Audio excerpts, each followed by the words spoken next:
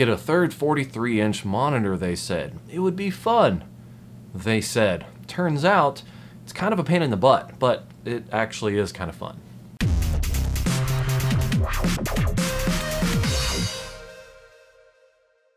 Hey, what's up YouTube? Jason here with Byte My Bits, and in today's video, I want to talk about gaming with triple 43-inch 4K monitors. Or to be a little bit more specific, using the Nvidia Surround technology where you basically make those three monitors appear as one monitor while you're playing a game to give you that surround feel. Now this is perfect for things like racing simulators, flight simulators, or the game I'm going to showcase today, which is Elite Dangerous, which is basically a space simulator.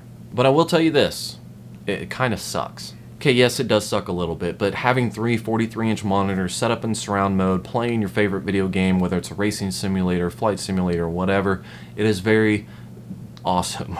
It really helps suck you into the game, you know, just kind of give you that full immersed feeling of just being in the cockpit and flying around and doing your thing, and it is really fun. The only thing is that when you're using a triple monitor setup like that, assuming you are kind of a productive person, whether that's, you know, photo editing, 3D rendering, video editing, whatever, utilizing all three of those monitors to look as if they're one monitor in your computer, that actually kind of makes things a little bit cumbersome. And by that I really mean that unless you're playing the game, you don't want it to be in surround mode. You want it to be in three separate monitors, because having things in different windows on different screens is way easier to manage when you have three separate monitors in Windows. If you set it up to where you have all three of your monitors being viewed as one, then you know your start menu's in the very far left hand corner, like all the way over there, and then your taskbar and all your little icons are on the complete opposite side. So especially with 43-inch monitors, you're constantly going back and forth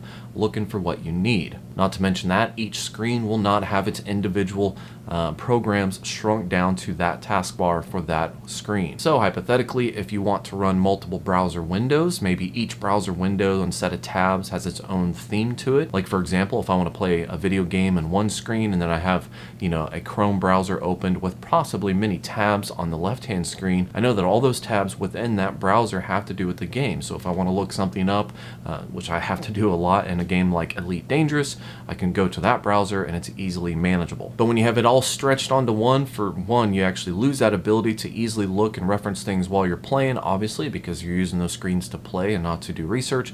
But two, everything's just on the far left-hand side of the screen. So you just have to click on it, find the browser, and hope it's in the right location when you want to look at it. So what I'm really trying to say is that if you want these three monitors set up like I do behind me, you really need another one up here, or two, or three more up there. That way you can have those as separate screens and you can keep stuff where they need to be and be able to reference stuff easily without having to be hassled by everything. Another example are things like icons or widgets that you might run on your desktop. If you switch from one monitor to three monitors or three monitors to one monitor using the Nvidia Surround, it all gets screwed up. It's super annoying. Now I've actually downloaded a program that is supposed to save the locations of my desktop icons. So next time I actually feel like sitting down, reorganizing my desktop icons, I think I should be able to save those locations. So anytime I want to switch back and forth and they all get messed up, I can use that program to revert back to the saved positions. So that is one way for me to kind of balance out the headache from switching from three monitors to one monitor, but it is definitely something to consider because I use desktop icons a lot. I have a lot of things on my desktop, but I also like to keep them organized, almost to an OCD point. Everything has its own little slots, everything has its own little spot. I mean, I want them to stay where they are. Switching back and forth and messing them all up is super aggravating. But hey, enough about that. Let's jump right into showcasing what it's like to game on triple monitors in a game like Elite Dangerous. This is a space simulator game that I've probably been playing 3 to 4 weeks. I initially tried it out, didn't like it, and I wanted to return it within the 2 hours limitation on Steam, and then I found out I did like it, so I bought it again. So I've been playing it, it's been fun, and getting a third 43-inch monitor, for me, like I was on the fence of getting one. I really couldn't find a reason to get one, but I really wanted to, you know, add some symmetry to my setup. But I didn't actually make the purchase until after I started playing Elite Dangerous. And I'm not saying that Elite Dangerous and the surround gaming was the determining factor. It was more of the straw that broke the camel's decision back. pretty much it gave me that one last excuse, that one last reason. Hey, get that third monitor and then you can set up and you can have that surround gaming and you can enjoy Elite Dangerous in its fullest glory at 4K with 3 screens, and it's going to be amazing. So I did that, and here we are. So looking at the screen, it's kind of hard to get all of these monitors into one. So I'm going to probably have to reposition this just to try to show you all of them, because the wall is right behind this camera. So I can only go back so far. So I think I'm going to have to move it over to the side here, see if I can get a wider shot of the setup. And what I'll do is I'll get into the game, I'll exit the station that I'm currently docked at, and just kind of show you what it's like to fly around a little bit, and show you what it's like to game on 3 surround setup 43-inch 4K monitors.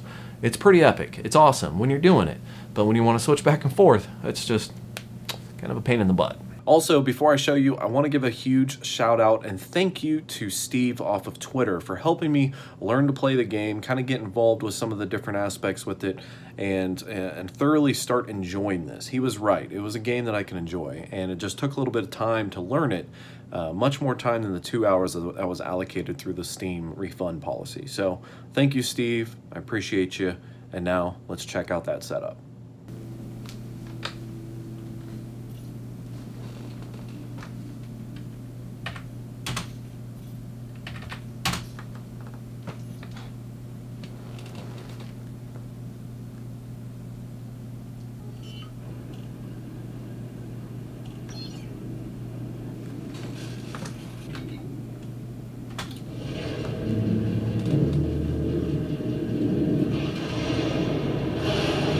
Okay, so with the 3 4K monitors being pushed off of a 1080 Ti, it looks like I'm getting 39 to 40 frames per second. So it's not the smoothest thing, but it's also running a 4th monitor up there. Watch your oncoming traffic when passing through the airlock. I'm still hovering around that 40 frames per second. Oh, too much. Then I gotta wait for this guy to go through. I'll get a fine.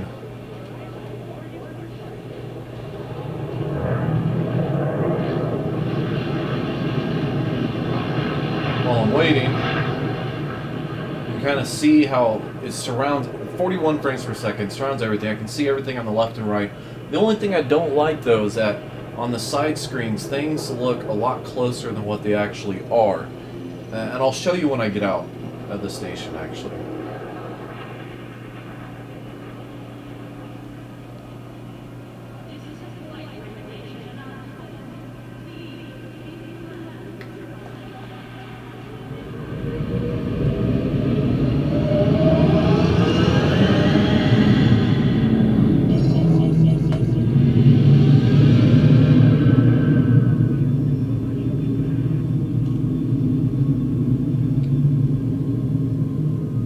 So while it's awesome being able to see everything on the side, like the left and right panels, things do get a little distorted. So if I give you an example of showing you what the station looks like on my front screen, and then put it on one of my side screens, you can see how it looks way closer than what it actually is. If I can find it. I think I lost it.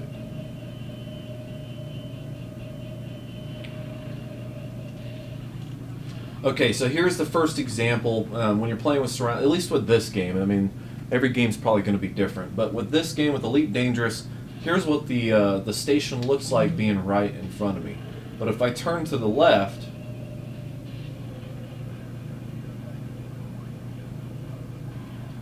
all of a sudden it makes it look like the station is like right up near me. And I don't understand that, because if I look at that screen, I feel like I'm right up against the station, but in reality, it's like 5 kilometers away. And if I turn around like this again, I feel like I'm much farther away. So it's just kind of a weird distortion effect that when I'm mining, like I tried to do mining the other day, and I felt like I was really close to some rocks or boulders and stuff that I was trying to mine, and I was actually a little worried about hitting things, because they were popping up on the right-hand screen or the left-hand screen, and they're farther away than what they actually look like. So it's hard to judge what's on the left-hand side of your screen. But if we go to the galaxy map here, I'll show you what it's like to go to warp somewhere.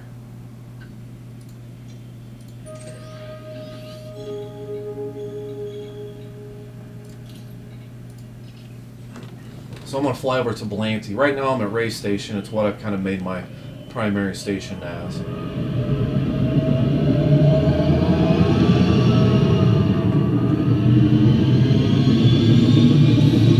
Frameshift drive charging.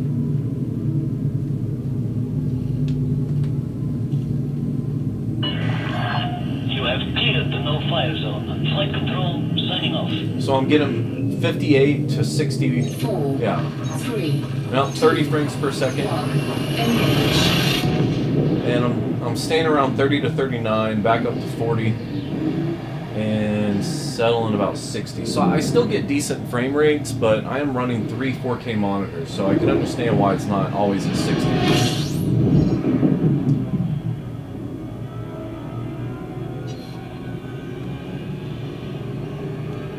See, that sun just looks like it's like right there.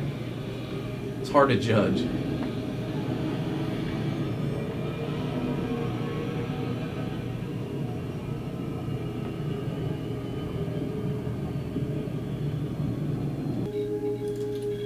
Just gonna go back to Ray Gateway real quick. Frameshift drive charging.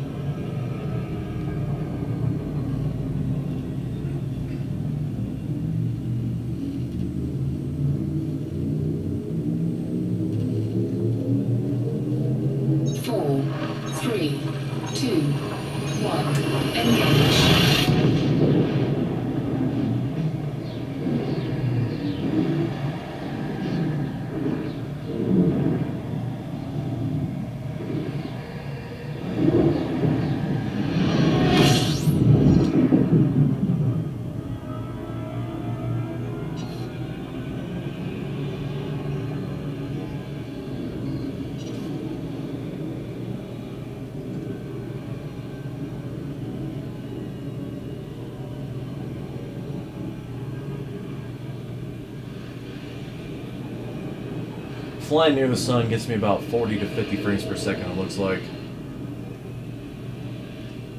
I don't think I ever dip below 30 frames per second.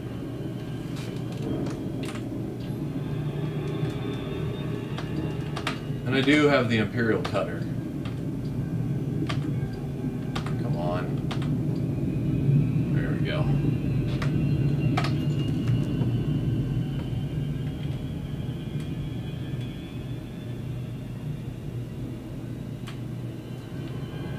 Looks pretty cool. Bought one of those little paint jobs for it.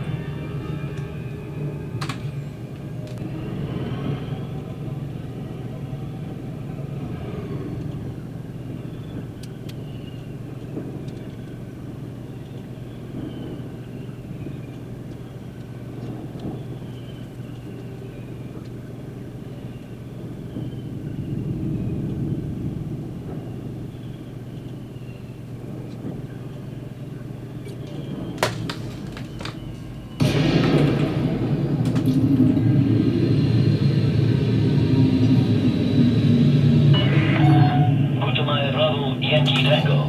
This is Flight Operations Department. Please comply with established docking procedures, Commander. Landing permitted. Set down on landing pad 02. You are clear for automated approach, Commander.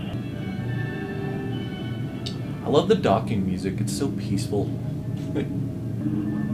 By the way, if you do play this game, the whole docking thing, you have to buy a module to do that. And you could use that spot for something else, like more passenger cabins. 2,000 meters from touchdown. Or whatever else that you can fit in that slot. But I will not leave home without a docking computer because I absolutely hate docking my ship myself. I hate it.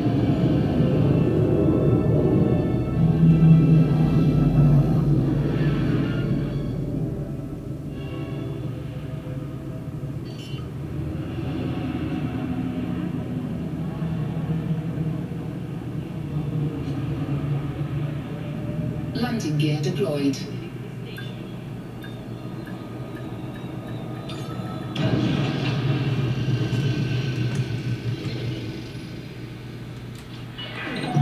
Touchdown confirmed. So there you have it. That's my Imperial cutter. It's pretty much all A rating. If you're familiar with this game, I have everything, you know, A class that actually is useful to be A class. Some things I make D class or E class because they have they give me a higher jump range. But for the most part, this thing is decked out. Only thing I'm missing is my frame shift drive is engineered level 5 for distance. For jump distance, but I haven't engineered really much of anything else.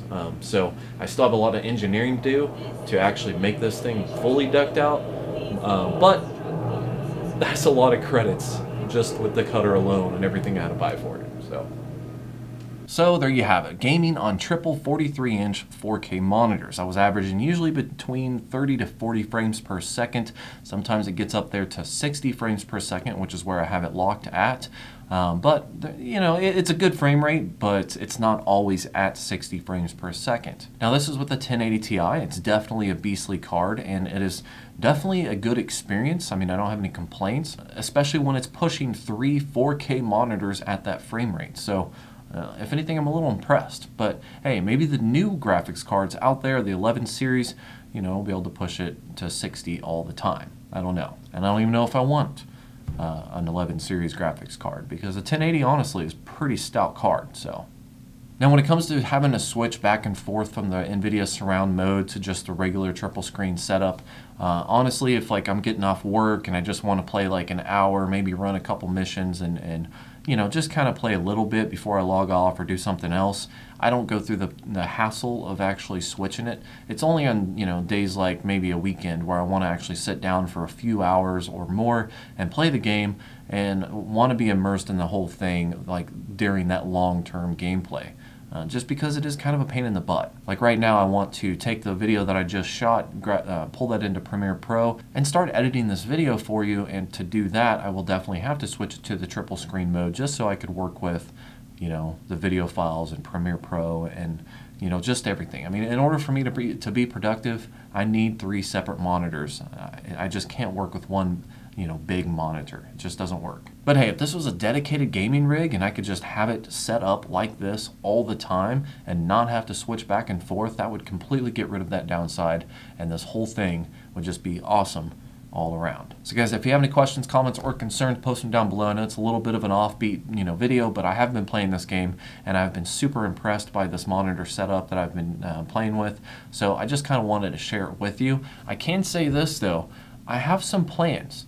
I have some ideas to really take this setup to another level and make it look really good. It's going to take possibly a new desk. I was even thinking about doing another one of these desks because it's an adjustable desk. It's just a big flat, you know, table that I can fit a lot of stuff on.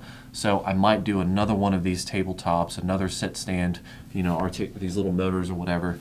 And I might use that and do a whole setup video where I revamp my computer room and turn it into a gaming room that I can also do production on. So I think that might be coming soon, but I also have some other things in store that you should look out for. I don't want to, you know, give you any spoilers, but got some big upgrades coming. So again, thank you for watching, like and subscribe, and have yourself a good day.